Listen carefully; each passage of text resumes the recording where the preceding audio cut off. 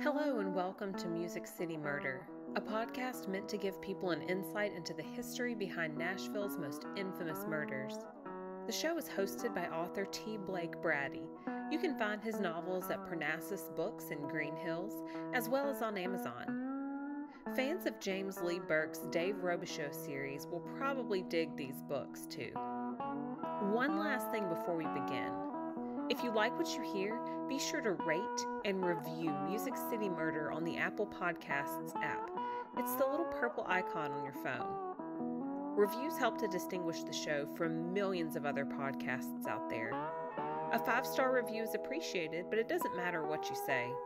No one is sure how it helps, but it definitely does. It has something to do with the algorithm, I think. Anyway, let's get on to the show.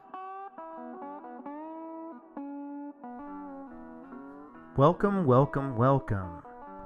As the intro says, you are listening to Music City Murder.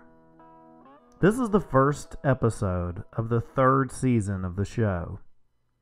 I look forward to bringing you 10 more episodes of your favorite true crime stories right out of Nashville.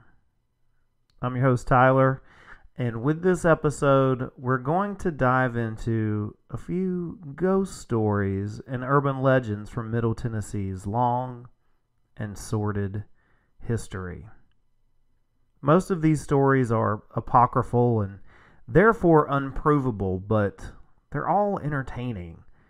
And they took place right here in Nashville, around about there. So I'll try to give some history along with the haunts, if you catch my drift. I'm adapting these stories from a book called The Nashville Haunted Handbook. I'll put a link to it in the show notes. And that said, let's get right into things. I'm a big fan of ghost stories and all things spooky. Halloween is my favorite holiday. My mom was born on Halloween, and my son was born the day before Halloween, so I hope you're as excited as I am. There's a graveyard just off Dyer Road called the Dyer Cemetery, and it's where our first tale comes from. Supposedly, or allegedly, what happened was 3 women in a nearby town were accused of being witches. I know this is a true crime podcast and not a movie show, but I absolutely cannot miss this opportunity to point something out. It's the exact beginning to the movie Hocus Pocus. I don't think my wife would let me get away with not stating the obvious there. And just a side note on witches. Nobody really knows when witches came into historical being. That said, one of the earliest records of witches was from the Bible, specifically the book of 1 Samuel. It tells the story of a medium enlisted to help summon the dead prophet Samuel's spirit to defeat the Philistine army. The witch did what they asked, but when Samuel's spirit appeared, it prophesied the death of Saul and his sons. That all happened, and Saul ended up committing suicide. It's a bummer, I know. So, this very Shakespearean tale sets the template for most narratives we have surrounding the existence of witches. I hate to make another reference here, but it's the earliest version of a Faustian bargain as well. Just getting all your literature in there in one fell swoop. Anyway, the 3 women fled the town but were followed by a mob, which cornered them, hung them from a tree, and then burned their bodies before burying them in the graveyard. Supposedly. I mean, it's a horrible story, but it's also probably not true, like a good amount of local history from around that time. Though, there is a cemetery and graves and everything right where they say it is, so we can feel pretty good about diving into the haunts and spooks surrounding it.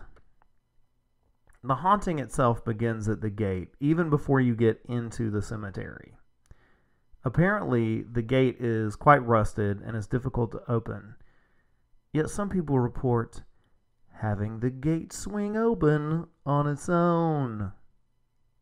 Okay, not exactly the Amityville Horror, but things get a little bit more spooky here in a moment. Visitors say that upon entering, they are sometimes approached by shadowy figures that rush toward them and then disappear. The sound of approaching footprints will be accompanied by, well, nothing at all, just the surrounding darkness. Even more creepy is the fact that there's a cedar tree right near the front of the cemetery where the witches were supposedly hanged. Near this tree, people will feel phantom hands tugging at their arms and legs and clothes and even their hair. Others get strange scratches down their arms, seemingly from the fingernails of long dead witches. Sometimes fireballs will appear near the tree and then vanish, leaving only the impression that historical horrors occurred there. Okay, fireballs. I have to give you a note on orbs at this point, because I think that a lot of times when we hear stories about ghosts, when we hear supernatural tales, I think we're expected just to note that, oh, if something appears, then it must be supernatural. Or we just have to assume that if this isn't normal, that somehow out of the normal realm of things, the natural order of things. So when we talk about fireballs and orbs, here is, I think, what most paranormal investigators might be referring to. Orbs are often presented as evidence of the paranormal, perhaps the manifestation of souls long departed. Most of the time, they're reported in photos, appearing in frame even when people don't remember seeing them. So what are they? Experts disagree on the specifics, but they don't think it's actually a sign of paranormal activity. In photos, it's generally believed that the floating orbs are likely dust particles of some kind. Kinds that aren't visible to the naked eye. You see, the camera flashes often pick them up even though human beings can't really see them. Now, the fact that these sightings are in person at the Dyer Cemetery and not on camera leaves me a little baffled. I think that very often people go into haunting situations and they're already credulous of what's going on. They think that if something's supposed to be haunted, that anything that happens can be construed as a haunting. I mean, I've never seen a fireball at night, but I also don't know what the circumstances are surrounding these eyewitness accounts. I mean, we don't really have any video, just second and third hand accounts of things happening. And who's to say that these even represent hauntings of any kind? We naturally want to link one thing with another. Who's to say it's not, even if these things did appear, who's to say that they're not, just weird gas balls? That was one of the rumors in my hometown, was that there was a swamp nearby and that a railroad track ran next to it, as is often the case with swamps and railroads and things like that. And there was a story of a beheaded trainsman of some kind, an engineer or who knows what. And so the rumor went that this beheaded man, who lost his head somehow, it was never really revealed, fell asleep on the tracks, who knows, but that if you went to a certain portion of the swamp and waited there at midnight, you would see a light going down the tracks. And it was supposed to represent the man looking for his head, who's holding a lamp looking for his head. And I believe that for most of my life, as I think most people do. We love to believe in superstitions. We love to believe in these tales that make us, all goose fleshy. But the truth of the matter is that it probably comes from some sort of swamp gas and doesn't really have a supernatural beginning. If you want to dispute that, I feel fine if you want to comment on the episode and tell me a story that you've experienced that's supernatural, because I think ghost stories are super fun, even if I don't really believe in them. And so if you have your own ghost story, please feel free to contact the podcast, okay? And let me know what's going on with your supernatural events, because I love ghost encounters. Okay, so that's the Dyer Cemetery witch haunting. And if you want to visit the cemetery from Nashville, take I-24 east for about 23 miles to exit 74A. 840 west, take 840 west towards Franklin. So it's over near Franklin.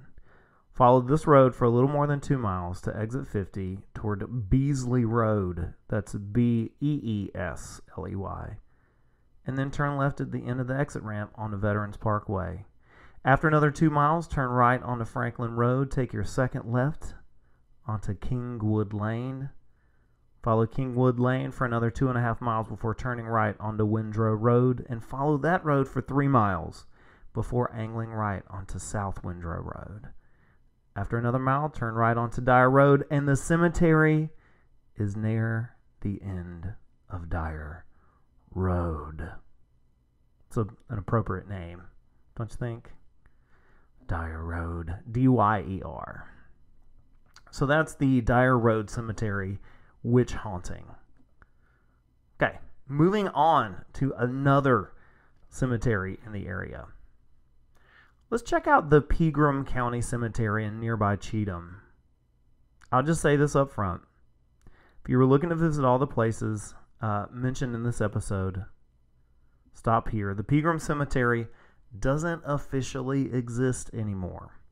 So your ghost tour would reach a dead end right there. Anyway, the Pegram Cemetery was located on the edge of the Harpeth River on a plot of land that abuts Nashville. By the 1970s, the cemetery had become somewhat dilapidated, and a group of folks hired some developers to raze the land. R-A-Z-E, raze. They did just that, and they built some houses on concrete slabs on the spot where the cemetery used to be. The dirt that they dug up, well, they sold it to places all over the county, a fact which will come up later. 5 years after this, the Harpeth River rose 30 feet. During a flood, a coffin emerged from the muck of the Pegram Cemetery. Horrifying idea, by the way. The coffin belonged to one Carrie Pegram Heath, who had died in January of 1953, some 20 years earlier. For those of you looking for some kind of grand horror tale, there was nothing suspicious about Miss Heath's death. That is, except for the fact that her body ended up in somebody's front yard 2 decades after she expired. As it turned out, the developers had not taken care of the land as they had excavated things and reburied the bodies. The resulting mix-up, and I think it's charitable to call it that, caused the company to incur a $500,000 fine, and they had to rebury Miss Pegram Heath. And if you think that cemeteries accidentally being unearthed at constructions is a rare occurrence, think again. I was able to find a multitude of stories about this very topic with a pretty simple Google search. One of the most famous cases comes from New York City back just 1991, just 30 years ago, when crews constructing a federal office building revealed a colonial era burial ground in Lower Manhattan. The graves, some dating back to the 1690s, had been lost to landfill development, but they were ID'd as part of the African burial grounds that in the 17th century were located just outside the city. Because they were banned from white cemeteries, free and enslaved African Americans had established a place to give respect to their dead, with an estimated 10 to 20,000 burials there. Coincidentally, by the Revolutionary War, Africans and African Americans made up almost 25% of the city's population. The city closed the graveyard in 1794, and in 1846, the nation's first department store, A.T. Stewart's, was opened on the spot. In 1897, 50 years later, when a home was demolished to make way for another business, a large number of human bones were found. However, most concluded that the bones' existence was the result of a lynching incident from 1741, in which 13 African Americans were burned at the stake and another 18 were hanged. Therefore, nobody paid much attention, and no attempt was made to preserve the burial site. This place in New York City is the largest colonial-era cemetery for people of African descent, and it was originally known as the Negroes' Burial Ground. It has been called, quote, the most important historic urban archaeological project in the United States, end quote. Thanks to some much-needed activism, the site is now commemorated with the African Burial Ground National Movement. It was designated a historic landmark in 1993 and a national monument in 2006 by then POTUS George W. Bush. Imagine that. Imagine the disregard that must be felt in order to ignore the dignity of the dead. And that goes for both cases here. I don't know how much I believe in the supernatural elements related to disturbing a graveyard, but I certainly understand the superstition surrounding it. The most disrespectful thing you can do is harm a person's final resting place, I think. And this case, another case, isn't quite the same thing, but I feel compelled to include it for some reason. One of my favorite movies growing up, and I think some of you may know where I'm going with this, was Tobe Hooper's, or as some might say, Steven Spielberg's 1982 horror flick, Poltergeist. There's plenty to be horrified about regarding the movie. People with coulrophobia, fear of clowns, beware. But one thing sticks out. There is a scene in which the mom in the movie, played by Jo Beth Williams, is dragged into the pool by a supernatural force called the Beast. She manages to escape, but not before she runs into the skeletons of bodies buried under the home they had just purchased. Williams spent over 4 days filming this scene, in which she had to slop around in all kinds of mud and muck with the props of these skeletons and dead bodies. The whole time, she assumed they were made of rubber or plastic or something like that, but she later came to realize that they were, in fact, real, actual skeletons. There's a lot of speculation and recriminations around this particular point, but a deposition surrounding the movie's script reveals that the skeletons used in the film were, in fact, real. I'm totally pulling all of this from Snopes, but the following is a series of details that are pretty interesting nonetheless. Tobe Hooper died in 2017, R.I.P. Mr. Texas Chainsaw Massacre, but Bruce Casson, the movie's assistant prop master, said, quote, "They came from Carolina Biological," Casson said, naming a medical and science supply company that sold human skeletons mainly for use in medical schools back in the 80s. Replica skeletons did not exist as far as I remember at the time. They're now common and relatively cheap. End quote. Here's the thing, though.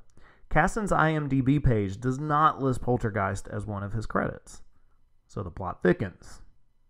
However, makeup artist Craig Reardon said under oath that they were real. Here is his testimony. Quote, "I acquired a number of actual biological surgical skeletons, and surgical skeletons is what they're called. They're for hanging in classrooms for study. These are actual skeletons from people. I think they're bones acquired from India. But at any rate, we got 13 of these. And we dressed them so that they looked not like bleached, cleaned, bolted together skeletons, but instead disintegrating cadavers. End quote. There's a lot tangled up in that, but it is no surprise to know that there were companies in the early 1980s selling real human skeletons. So that's just a brief history of what I know about incidental unburials. And, I sort of worked the Poltergeist story into this podcast apropos of nothing. But hey, I hope you learned something from it. Now, back to the saga of Carrie Pegram Heath. The last we saw her, she was reburied after floating into a random front yard after a 1970s something flood. You'd think we'd be done with her, right? Very rarely, if ever, does a dead person resurface more than once. And if you thought that, you'd be wrong. It happened again. You see, in 2010, there was a monumental flood in Nashville. A 1,000-year flood, an epic flood, a biblical flood. One that piled 19 inches of rain on Nashville and surrounding areas over the course of May 1st and May 2nd. To put things into perspective, Nashville receives about 50 inches of rain annually, so this was a little less than half of that over the course of 2 days. And man, was it catastrophic. If you actually lived in Nashville back then, and chances are you didn't, then you probably remember how terrible it was. At least 30 counties in Tennessee were declared major disaster areas by the federal government, with 52 applying for disaster status. That meant that over 30% of Tennessee was designated a major disaster area. The Cumberland River crested at nearly 52 feet, a level not seen since 1937, before the U.S. Army Corps of Engineers flood measures were put into place. Flooding on the Cumberland damaged the Grand Ole Opry, the Gaylord Opryland Resort, the Opry Mills Mall, Bridgestone Arena, that's where the Nashville Predators play, and Nissan Stadium, where the Titans play. Now, for those of you who don't live in Nashville, it should be noted that the Grand Ole Opry is not in Nashville proper. The resort is probably closer to the airport than it is downtown. It is its own beast, so it should probably be separated from everything else mentioned above. Okay, on to the unsettling part of the story. 21 deaths were recorded in Tennessee, including 10 in Davidson County, which is Nashville, alone. Of the 10 in Nashville, 4 victims were found in their home, 2 in cars, and 4 outdoors. According to the Washington Post, Douglas Hammond, 65, was found dead in the Nashboro Village golf course. Nashville police said they believed he was swept away by high water after escaping from his vehicle, which had been run off the road and into a culvert. Gary Cole, 70, was found dead Sunday in his vehicle, a Honda sedan submerged in floodwaters from a creek near a Walmart, according to the police. 2 people were found dead near a homeless camp in an area affected by flooding from 7 Mile Creek, police said. Frederick Richards, 64, was identified by police on Monday, and Melissa Conquest, 46, was identified by police on Wednesday after a police chaplain located and notified out-of-state family members.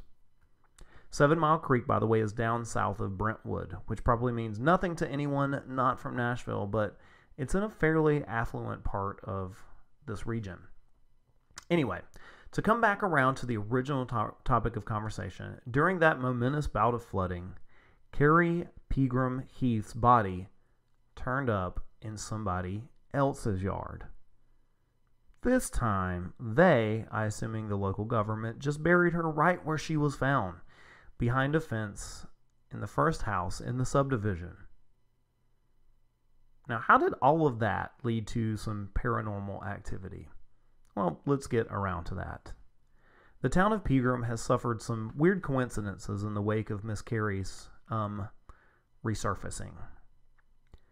The subdivision built atop the cemetery was supposed to be flood-proof, but there's been significant flooding at a number of the properties. Also, the local supermarket built in the vicinity burned down. There are other fires, apparently, but I can't find any hard and fast evidence of them, but apparently other things near there have burned down. I know. It seems fairly underwhelming, but there's even been articles on News Channel 2 about the whole shebang, so it's not just some weird thing that gets said on a true crime podcast. I mean, it is that, but it's also a bigger deal than that. As far as the hauntings go, I can't find anything more specific than people get a creepy vibe from being in Pegram. And that kind of comment brings out my skeptical side. I wonder, if you took a poll of everyone who lived in Pegram, how many would say that they got a creepy vibe? And how many would say that after you told them about the strange goings-on in the last few decades? It's a pretty thin charge, if you ask me. I mean, there is no specter in a sheet flying around and saying boo, so instead, I'll give just a brief history of recorded ghost sightings. The first one I can find comes from Roman historian Pliny the Younger, in which he argued that an old man with a long beard and rattling chains was haunting his home in Athens. It sounds exactly like the sort of thing you'd find in a Dickens novel. But that's the kernel from which most other ghost stories sprouted. Contemporaries Lucian and Plautus also wrote their own ghost stories as well. And you can find an abbreviated version of Pliny's tale in his books. I'll spare you the details of that story, but it's the kind of story that we still hear today, of someone moaning about death and rattling around and moving things. You know, a universal human experience, even from 2,000 years ago. Now, it's kind of an unsatisfying ending to a long and winding story, but for me, this tale is way more about the journey than the destination. I think that the history surrounding most of these events is far more telling about where we came from as a people than it is about hauntings and ghost sightings. And the greed of human beings and the callousness of human beings is far more unsettling than fireballs or spooky sounds in the night.